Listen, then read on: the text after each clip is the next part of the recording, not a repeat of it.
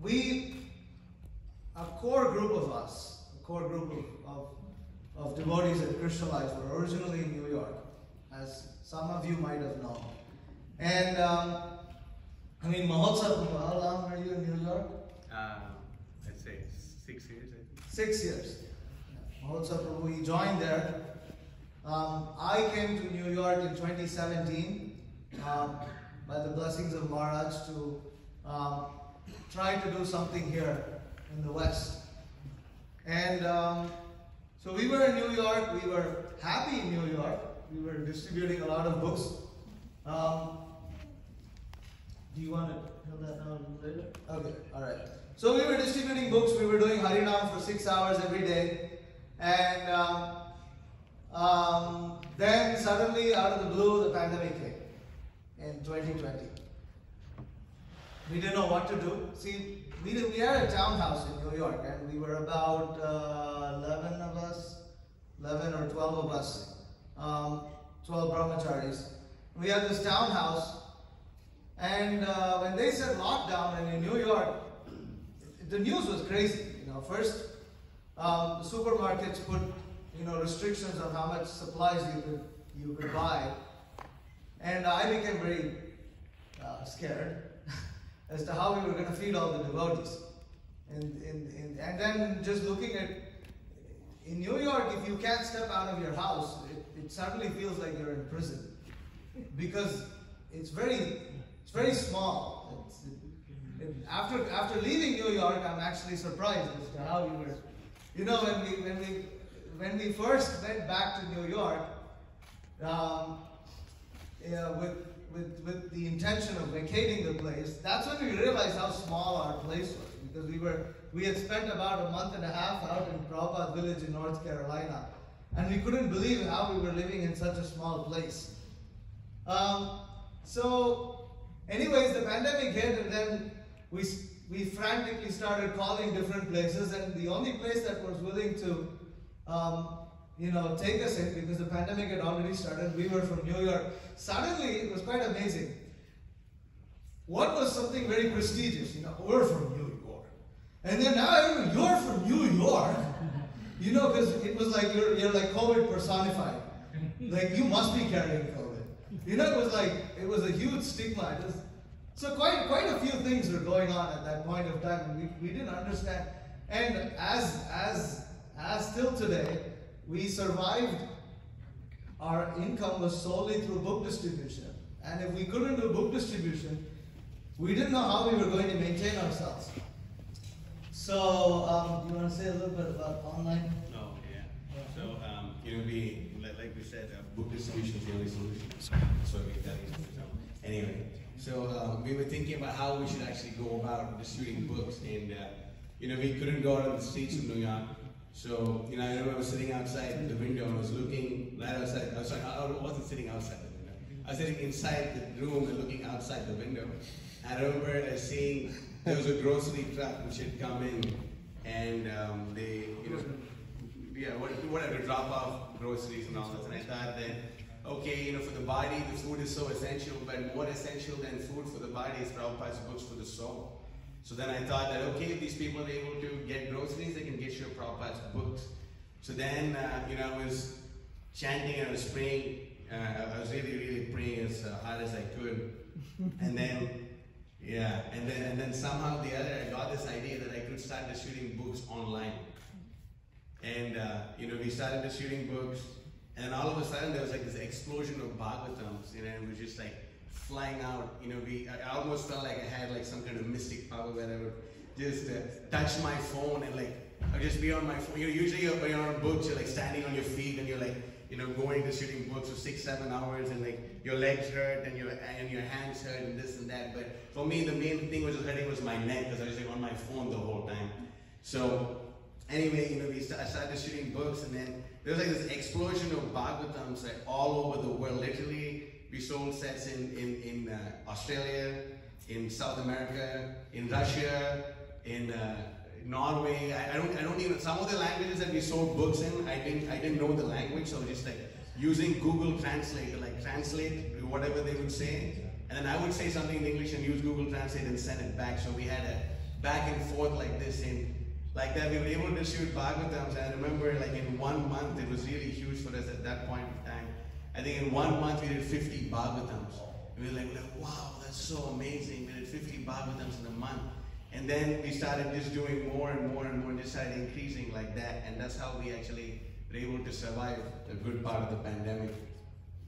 I remember the beginning of the pandemic, I called up Mahotsav. I was like, Prabhu, we can't step out of the door, you can't go out, it's called lockdown. And he was like, what the hell is that lockdown? And he's like, you can't distribute books. He was like, can't distribute books? I was like, yes, Prabhu, it looks like you. No, but you can't. I remember him like having a serious argument about you cannot distribute books right now. And he was like, no, there can never be a time where you cannot distribute books. Yeah, go ahead. There's actually a quote in the Prabhupada's books where he said that the mercy of Lord Chaitanya is that we will always have customers. That means we sell the books, you don't give it for free. So then I was like, all right, okay, you figure it out. And he actually did it. He actually figured it out, and then that was the main thing. So then he immediately taught it to a couple of the other book distributors in the temple, and immediately we realized we were doing more books online than we were doing in the streets of New York before the pandemic had begun. I couldn't believe it, and I was like amazed how this was happening. I guess I couldn't escape my South Indian guna and karma of being an IT guy. So then, we were in Prabhupada village for some time, and that was, we had the good fortune of having some very nice senior association there. Shivananda Prabhu, his wife, Shauri Prabhu and his wife, and Madhuha Prabhu was kind enough to allow us to stay there. And so we stayed there for some time, but then after some time, we were thinking, so first we thought we'll go back to New York, 30-day, 15-day lockdown, okay, maybe 1 month we'll be there and then we'll be back in New York. But then it just kept going on and on and on. And so then as we were trying to figure out, because it was a temporary situation, we weren't meant to stay there in Prabhupada village, and we were kind of like, we were straining everything with our presence, and so we were thinking, okay, we have to move somewhere. So then I started calling up different places. I remember reaching out to Venkatesh, who's over here, and asking, can we come and stay in your house in Indianapolis, or like, is there some place we can come and stay? I was calling Alachua to try to see if we could, move the Brahmachari ashram there. But we were looking at different places, not as a permanent move. Nothing was like intended to be permanent, but maybe move closer to a city. And that's when Bhakta Ram, I don't know where he is. So Ram. He called us out of the blue, and Bhakta Ram is someone we met on book distribution in Long Island in New York, right? So you want to say something? Yeah. The only books we distributed. Ram, there he is. Wow. Ram, Jai Shri Ram. Thank you so much for coming right on time. So yeah, our Guru Maharaj actually said it's Ram Smurts there in Atlanta.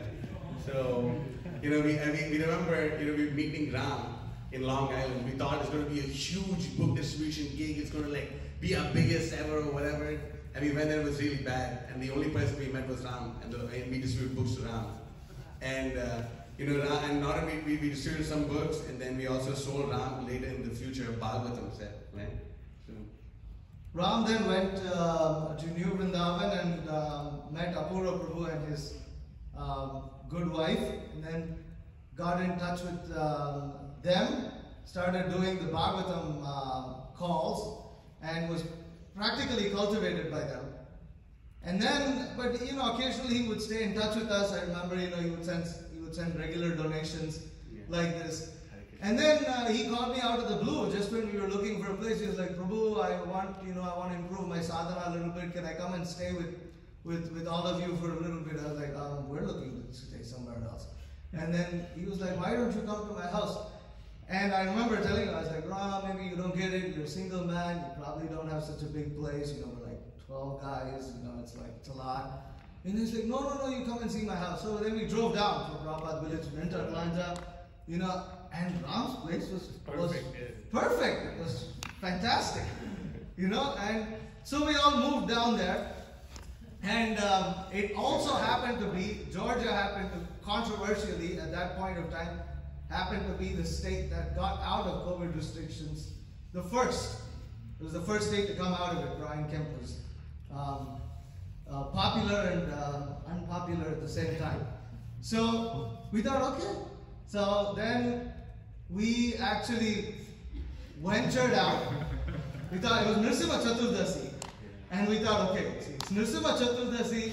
Nrsimha protects everybody. Let's go on Harinam. And we'll maintain social distancing. We'll go on Harinam. And we didn't do it. But anyways, we went out. And then so we went out on Harinam. Yeah.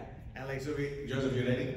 Okay, don't put it before I ask you to. Okay. So you're ready though, right? Okay, so we went out on books and we went on Harinam, I guess. Yeah. We went on Harinam that day, and then we were about to stop in Piedmont Park. And by the way, Piedmont Park is a tirtha because Srila Prabhupada actually took his morning walk in Piedmont Park. So we decided we're going to go to Piedmont Park, and then when we went to Piedmont Park, before the car stopped, it was before the car stopped, I saw this guy. And sometimes when you're out of books, when you see someone, you know they're going to buy books from you. You know that they look like a walking Srimad Bhagavatam set, or like they look like a walking whatever Saptarishi. A walking Saptarishi, like, oh, that guy's a Saptarishi, like, yeah, for sure. So then, we were driving by, and then before the car stopped, I just had this urge to jump out of the moving car. Don't try this at home. I had this urge to jump out of the moving car with books.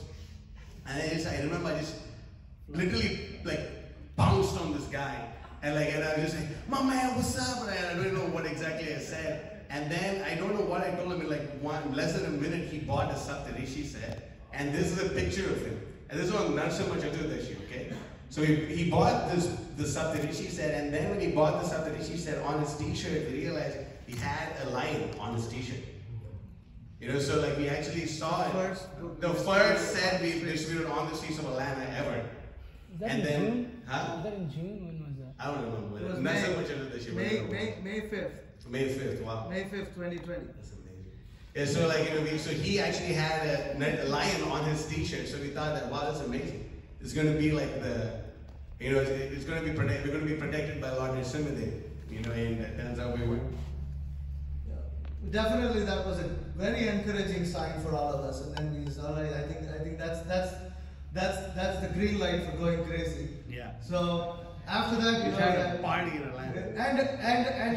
And little did we know, because of the lockdown, everybody was, because you had to stay in outdoor spaces, Piedmont Park was packed. Wow. Every single day was packed. We had a lot of fun in those days, So, anyways, after that, so you can talk about the expansion. Yeah.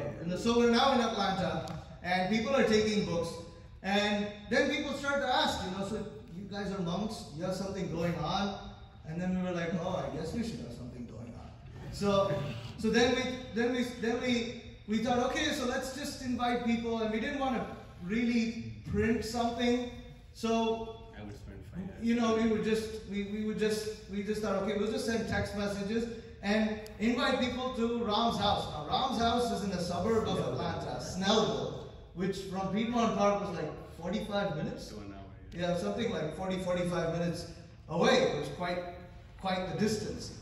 And so we thought, I think nobody's going to come. But in New York, nobody came anyway, so it wasn't a big deal. Yeah, our New York Sunday feast, the max number of people we had was 8. 8 people. 8, and we were celebrating. Oh, we got so many people, so many guests, a big Sunday feast. So the first time we had a Sunday feast in Atlanta, and Dr. Nick came for that. Nick came with the second. Nick came for the second one, right? You came with the second one, right?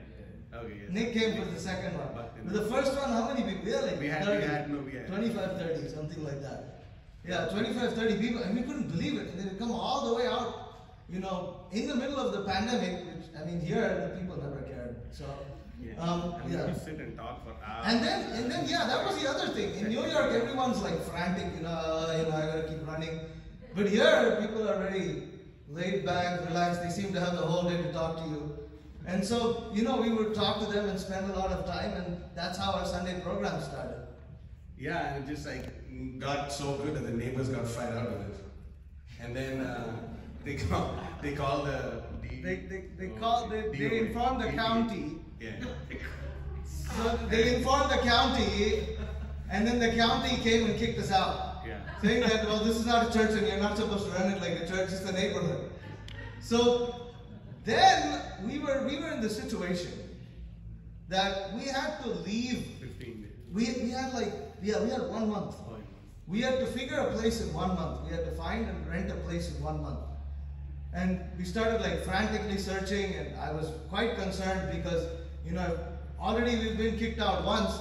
So because this is my first experience. In New York, anything goes. You take any building, do anything you want with it, and nobody, everything happens in New York. So, but outside New York, there's actually these kind of things that exist in the country. You don't know that when you're in New York. So we've already experienced it once, and I didn't want to experience it again.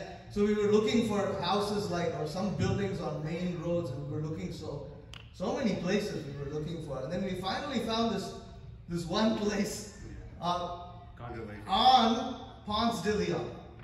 After we signed the lease, we realized we were 2 minutes away. We were 1 block away from the temple. But So no foul. but anyways, temple didn't have programs at that time. ISKCON Atlanta. So, yes, ISKCON Atlanta. Yeah, we were 10 minutes away from the. No. 1 block. 1 block, so 10-minute, not even a 10-minute walk actually. Yeah. So, like this, our Sunday program started. Things started rolling. Book distribution started expanding. In the meantime, actually, until we found a place, we didn't want to stop our Sunday program. So we were doing Sunday programs at Piedmont Park. Under a tree. Like this kind of a tent, or under a tree, we'd set up a tent. And I remember. There was no tent. There was no tent. We would be under a tree, and when it would rain, we would still sit under a tree. And there was a tent. There was a tent for Prashad. But I remember, especially Kamra Mataji, who still, she's one of our congregation members. She remembers that she was like, who are these monks? She told you, right? She said, when I saw you all in the park, I thought you were just a bunch of homeless monks. So this is what I'm talking about is July 2020. Right? This is July 2020. We're considered homeless monks doing our Sunday program under a tree in Piedmont Park and serving prasadam under a tent over there. And so then we get this Ponce de Leon place. It was a really nice place. I mean, our preaching really took off after we got that place. And our Sunday program started growing. And the very same year, on Govardhan Puja, we held this really, really nice festival. On Govardhan Puja, we called it the Food Mountain Festival. And people like the name, the Food Mountain, because in Atlanta it's a stone mountain. So it's the Food Mountain. So Food Mountain Festival. And that festival, how many people did we get for it? We had 120 guests. And it's a small hall. It's not like really big. And there were 2 Indians. So it was all local people. So during that festival, we had kirtan going on. And I remember coming downstairs, I forgot who told me Gopal Chanko Prabhu, who was with us at that time, he was like, Prabhu, you have to come downstairs. And the floor is shaking. So then I actually go downstairs and you see the ceiling lights. They're bouncing up and down. I was so scared. I was like, and there's kids, there's all people up there, and they're all jumping up and down in the kirtan, and I was really scared. Anyways, but then we kind of went and calmed down the kirtan, but that's when we realized that, we've outgrown the space, too quickly. So then during prasadam time, people were sitting on the stairs, they were sitting everywhere, and it was so we thought, okay, it looks like, we have to find another place. And then we started looking for one. We actually didn't like this place when we first saw it. And then anyway, we saw it and it was really good. It was awesome. Yeah, anyway, we just saw like the, book distribution is expanding so much. Prabhupada actually says in one place that if you keep distributing books, a temple will fall on your head. So this temple fell on our head as we were distributing books. And it literally fell on our head. So we were looking for places. We didn't really like anything, and everything was. And first of all, we didn't have any idea how we were going to pay for it. We came in contact with the devotee, in Orlando, and he helped us get high interest loans with which we bought this building. So this building is still under a loan of 1.1 million that we're paying at 8% interest every month off of. My reasoning was that the place we were paying in Ponce de Leon, we were paying a rent of $5,000 a month. 8% interest is $7,333. So I thought, okay, approximately $2,300 more. I'll be paying rent as interest, but we get a big place, and then we can try to expand preaching, and then eventually Krishna will send some Lakshmi. So we kind of came to this conclusion. Maharaj actually encouraged us, which was very surprising, because it was from a business perspective, it was highly risky. It was very risky. We're simply surviving on books. And I remember one of our godbrothers, who's now in India. He was in ISV formerly. He later told us, he recounts telling Maharaj that I don't know how you managed to get them to do this, because from a business perspective, and I'm a businessman, I would never do this. I would never do this. It's a very risky venture. But then Maharaj told him that, well, I was the one who pushed them to do it. So when we looked at this place first, Maharaj actually said, I'll just sit in India and chant and give you my blessings, you do the work. He said that. He said that. So he did say that. So we got this place, and see, at that point of time, I was also thinking, because we're getting all these Western devotees, but why do we need a temple? As a brahmachari ashram, we were very happy. We were very happy. Even the current facility was very good. Why do we get it? Why do we need a temple? Because to create more service opportunity, to create more opportunities for service, not just for those who are willing to be male monks, but for those who are family people, for women, for those who will get married, to create a community. So for this reason, we need a temple. So when we first looked at this place, we didn't like it. And then we got it eventually. When we did a walk around, I remember Mahotsav Prabhu and myself, we were like, this could be here, the restaurant could be here, this is where the book storage is going to be, this is the prasadam hall, this is the temple room, this is where we're going to have this will be the brahmachari ashram. It all just played out in the matter of just doing one tour around the building. I couldn't believe it. Yeah. So, and actually, we really like to thank some of our god siblings, Sridhar Shyam Prabhu and his wife, Radhika Gopinath Prabhu, Falgun Prabhu, Sureshwar Shyam Prabhu, Kishore Kishore Prabhu, Praveen Govinda Prabhu. We actually needed a loan of $500,000 in 2 days, and they gave it to us. That was a whole roller coaster. There were so many challenges. Later we'll probably write about these things. Yeah. But there were so many challenges in getting this place. But in every step of the way, there were so many signs from Krishna that he really wanted us to do this. There were challenges, but the challenges were clear. The obstacles were clear. Somehow or the other, the obstacles were clear, and we would move forward. And we paid all, except that 1.1 million, which we still owe. We've paid back all our other god siblings like we said we would pay back. We wanted to keep our word, and that's something that matters a lot to us, because we know that our actions also give either a good or a bad reputation to our spiritual master, and so we wanted to be good disciples. And then after we got this place, book distribution exploded. So we have some numbers that we would like to read out. Yeah, we should say. So it's okay. This is most important. So, just to give you an idea of how much book distribution has expanded, right? We did in 2015, our total book scores for the year was 8,888. 20 books. The whole year? The whole year. 2016, That was one guy. 14,905. 2017, 36,512.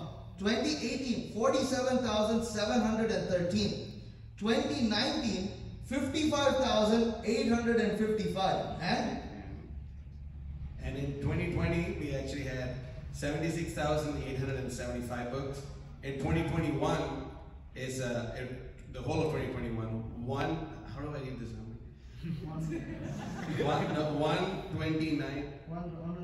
129,479 books in 2021. And in 2022, as of now, till date, we are at 125,000 books. Haribol! Haribol! It ain't over till it's over. So we still have it until December. So we're going to go smash, crash, and bash this previous year's book scores. So even revenue-wise, we were like in 2021, we had grossed over $1 million.